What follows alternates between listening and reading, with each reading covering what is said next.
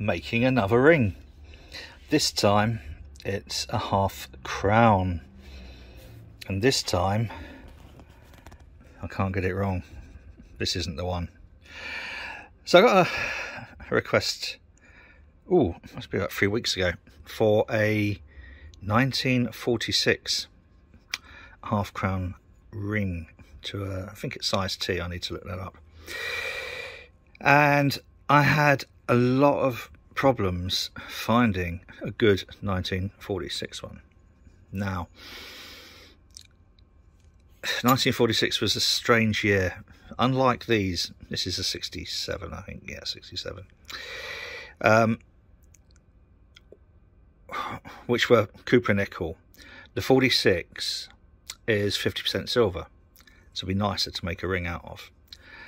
But hard as I tried, I couldn't find a decent one.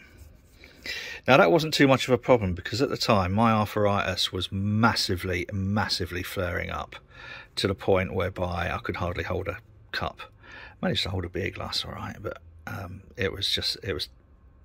there's no way I was going to make a ring. No chance, nada. And then I eventually found a really nice 1946, and I will show you why it's really nice. This is brand new. It's come straight out of a bullion bag, and it's never been in circulation, uncirculated. This is the 46 one that I found. It has, I think, been in circulation, but I think apart from a tiny little bit of discoloration down by the H of the half, tiny little mark between the F and the C, and above the N. In fact, I think those probably meant to be there. Yes, they are. I've never worked on one this old.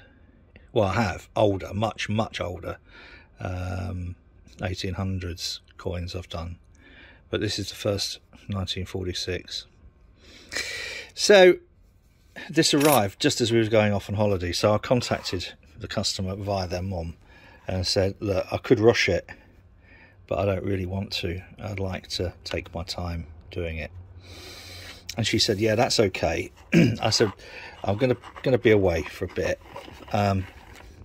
When do you need it by? And she told me, and she said that's his birthday. I can't actually say obviously when that is, but it's my birthday too. Oh, do. I wasn't born in 1946, by the way, nor 1967. Somewhere in between those. So today, I'll send him that afterwards, because that would have been his 21st birthday, wouldn't it? Yeah, that would have been his 21st birthday. Crumbses. So what we're going to do is we're going to make this into, I'll go and check the size, into a ring. The design on this is slightly different, so what I'm going to try and do is punch out so as to leave this detail. Where's me little, I use that as the pointy stick. I want to leave this detail as much as possible. In this one, it doesn't, you see, I can punch clean in there to remove this, but here I don't want to damage this, so I'm gonna use a punch which is probably, I'd think,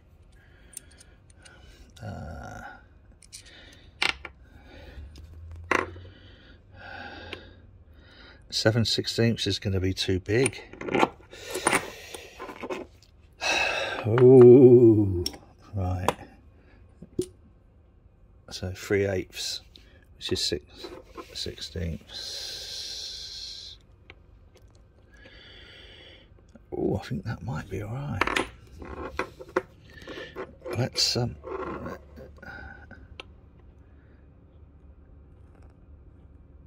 I think that's going to be about perfect. Okay, so you know what happens next if you watched any of these videos before. Next, I take this beautiful brand new looking coin and chuck it underneath a blowtorch, and that is to soften it down. It's called annealing. So that will soften it to the point whereby I can punch the hole in there nicely. Right, let's do it. Now, those who follow this will know I need to be very careful here, because 0.5 silver,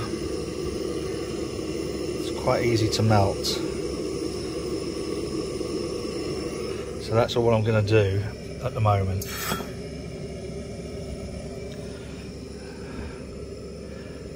Right, changes the look of it a little bit, doesn't it? Safety first, turn this off. I'm going to be using the blowtorch a fair bit more, so I won't bother turning it off on the main bottle. But now we're going to punch the hole. Do do do do. This is always the scary bit, boys and girls. The point of no return. Oh. Okay, we now no longer have a coin. We now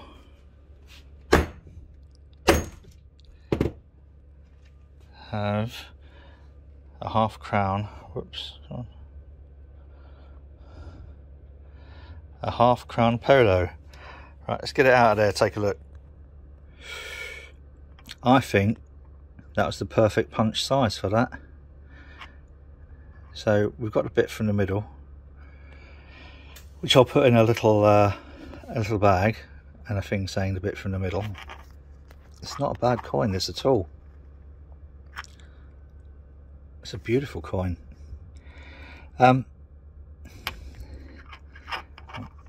Yes, that is, I think, once that's opened out and stretched, we should keep most of that detail. The next part of this, for those who don't know, is I get one of these.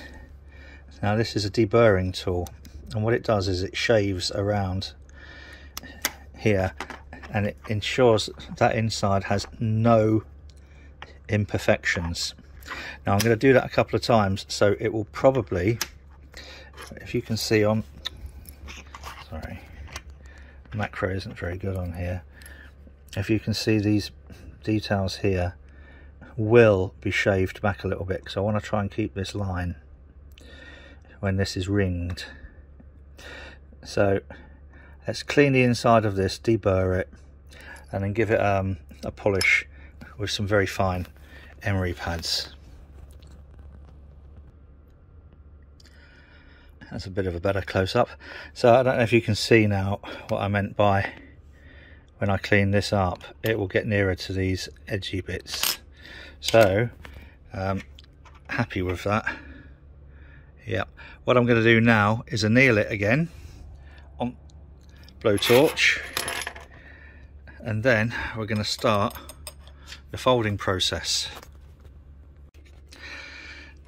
The very first part of turning a coin into a ring is to make it into a cone, and we do that using one of these dies, and I should say one of these die.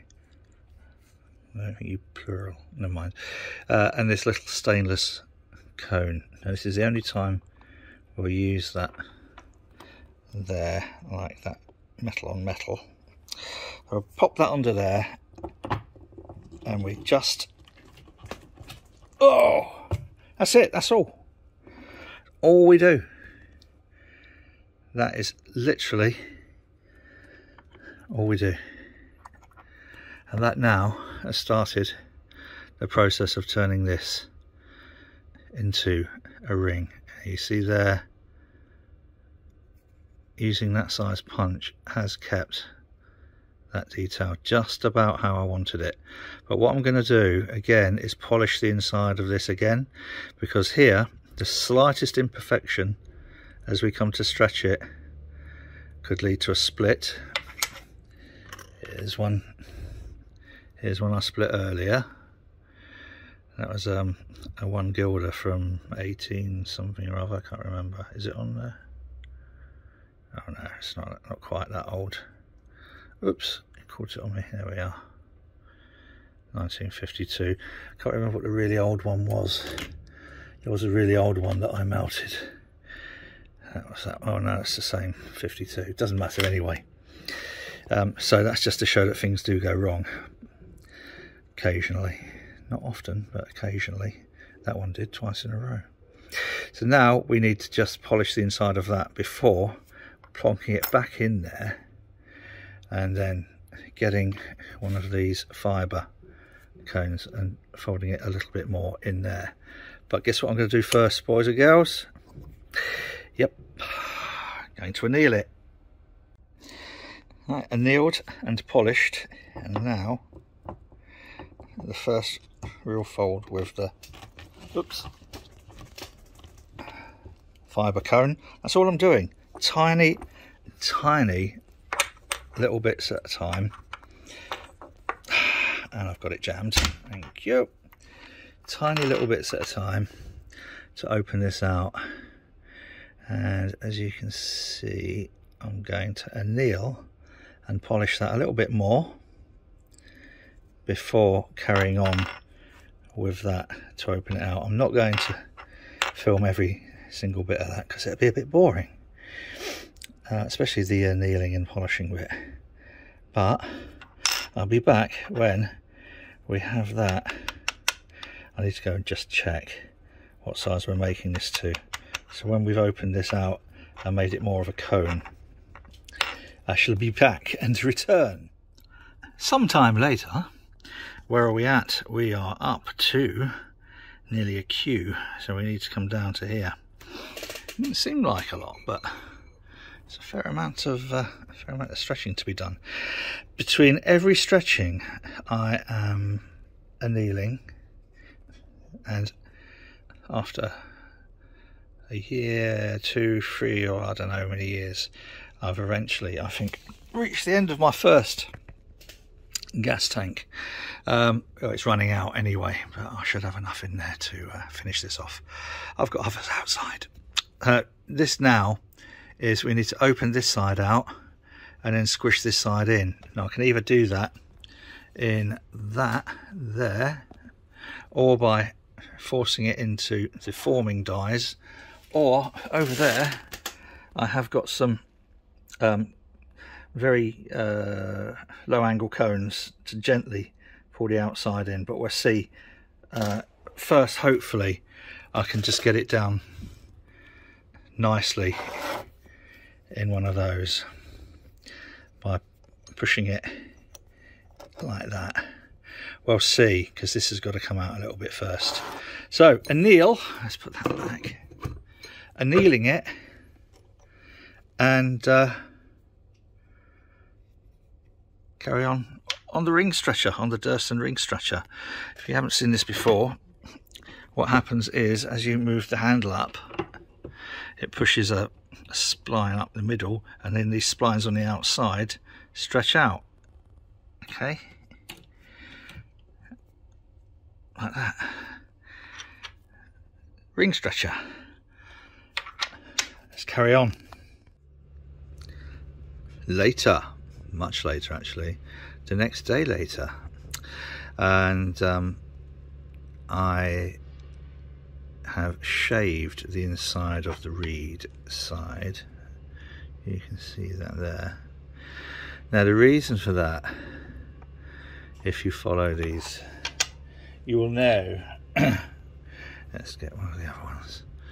The reed is obviously the thickest part of the coin or stroke ring, so we have to size it to that, which means we've got to make the non-reed side bigger than a size T. This will be the size T, but in order for it to be ring shaped in our instead of cone shaped, the non-reed side needs to be stretched out, maybe to a V, U or a V.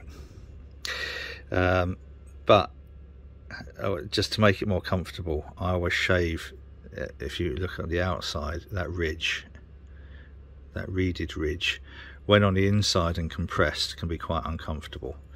So on this, shaved it all out, and then I'll polish it to get rid of those little sanding marks. But yeah, that just makes it nicer to wear. Right, so this is the next day, by the way. People often ask, why have you got all of these on here? Well, these are done. All of these are done up to the stage of all the hard work, finger work, is done. So even if my fingers are really playing up, which thankfully they're not today, and I was to get someone asking for a threepenny bit ring, I've got the basics of them all prepared, but I do need to tidy them away. I've got others of shillings, 2 bob bits, sixpences. They're all in here somewhere. Anyway, back to today's. Let's get finally making it into a ring. Okay, we have a ring shape. There's ever so slight bulge around the lettering, but I'm all right with that because it will highlight the lettering. Oh, yeah. Here we have a 1946 half crown. Let's get it polished up. They want a sort of like an antique-y finish, so I'll see how well it sort of polishes up on the first spin, and then perhaps use a liver of sulphur. I'm not sure yet. But this is, the detail on this was so good that I didn't really want to mask it too much by a high polish or anything. Right, let's get it polished, see what we reckon, eh? Some time on the wheel, some time with a little Dremel, some time with the Scotch Brite pad. Now for our thingy bob, and what have we got? Focus. You're not going to focus. All right, that's better. There we go. I think that's about as antique-y as I want it to be. It's got an antique patina, but also brings out the detail. Yeah, good. That's turned out rather jolly. So next, I'm going to give it a couple of coats of a ceramic lacquer. Ooh, rather jolly. Yeah, that is. I don't want to make it any more antique-y than that. Good. Very pleased with the way these little bits of detail here have come out.